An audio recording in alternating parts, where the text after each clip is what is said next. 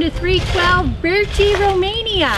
We're going to give you a little tour of life here on just the everyday things that we're doing just to stay alive. First, before we go in the gate, we're going to walk down and see Ron for a second. This is our road.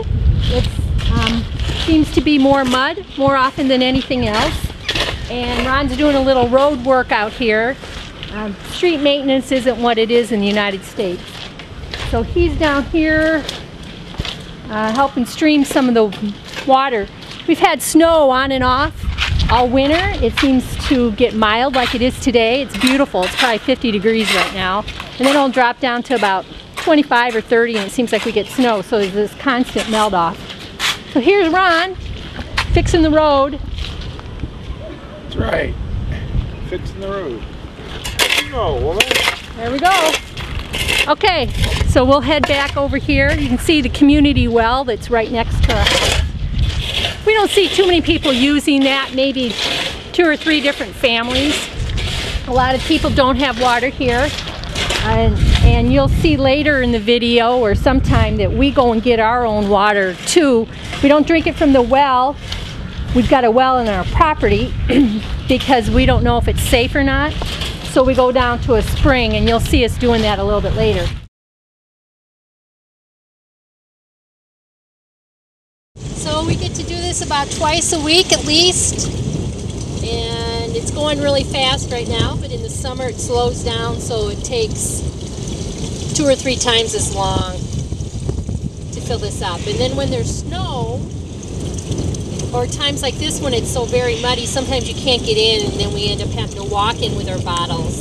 But thankfully we've got a car, because some people, don't, a lot of people don't have cars. And they just walk with their bottles or don't use spring water at all and use the wells.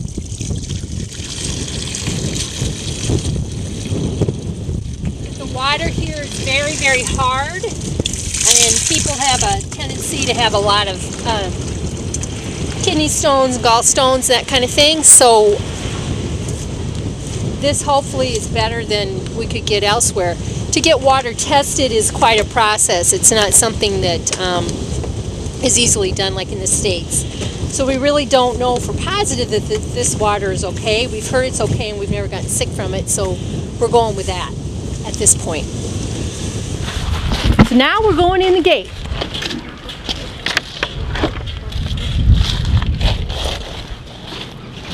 A lot of you have seen updates on the house as we've gone along. We haven't done anything on the outside to speak of. So it looks pretty much the same that way. Over here we've got the wood pile, which has dropped drastically since we got it. We got that this fall. We're hoping that wood's going to last for 2 years. There's probably about 1/6 of it there. Ron's been busy chopping and splitting that. Got one of the chores on the line right here. Drying clothes. This is the first day, maybe the second day I've tried to dry clothes outside. Usually we dry them inside by the fire, but we're taking advantage of the beautiful weather. Back over here, we've got the new well house that Ron built, so our well won't freeze. And we've also got over here the start of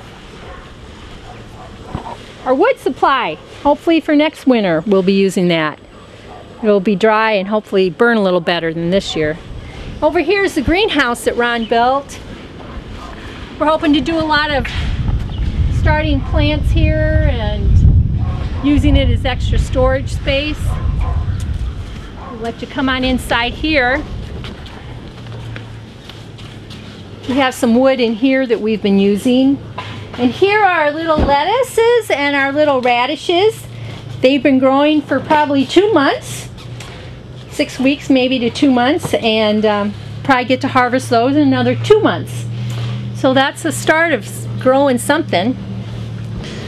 Okay, we'll go on inside.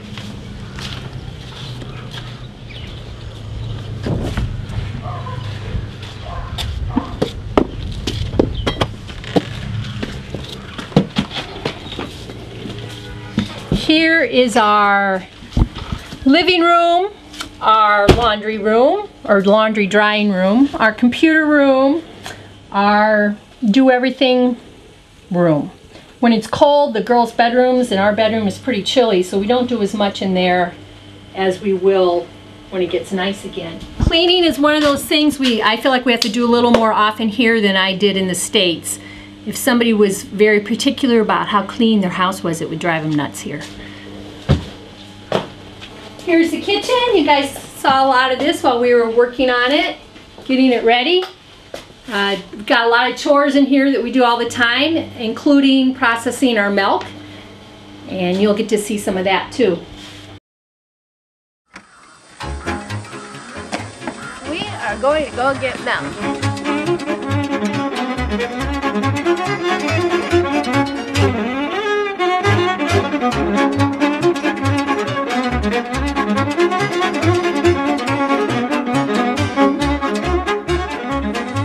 Now that we've gotten the milk, we're going to heat it up because that'll kill like all of the stuff that might be in it. We don't think there's anything in it, but just in case.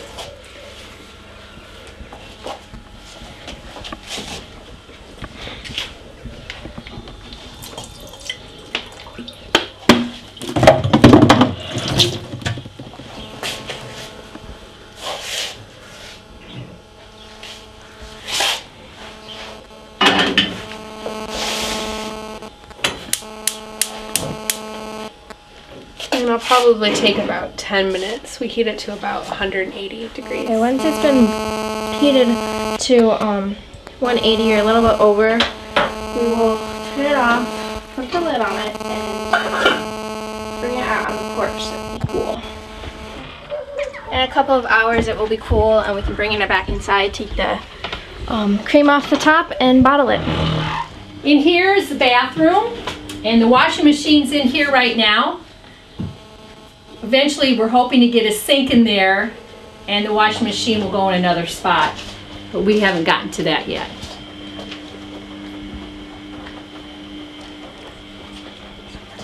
Okay, we'll go on outside. This is what I call hotel living, because you can see that we have to go outside onto the porch to get to any of our bedrooms. And it seems like a hotel or a motel. I get to walk outside every night in the morning or during the night if you have to get up and go to the bathroom. It's fun because you get to see the stars. Here's our bedroom. Again, we've got more work to do yet. No closet, but it works. It's a nice big bed.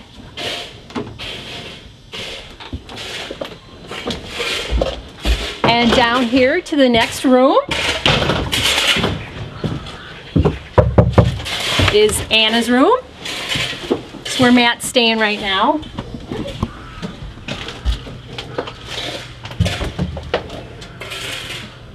I hope you can get a little bit of the feel of the size of the home here.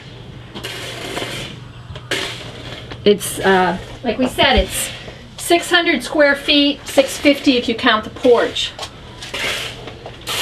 Living small. Here's Michaela's room.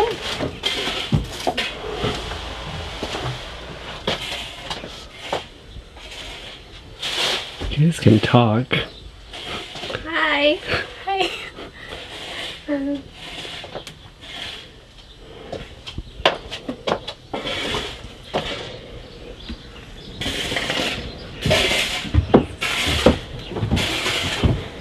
And here's our water supply.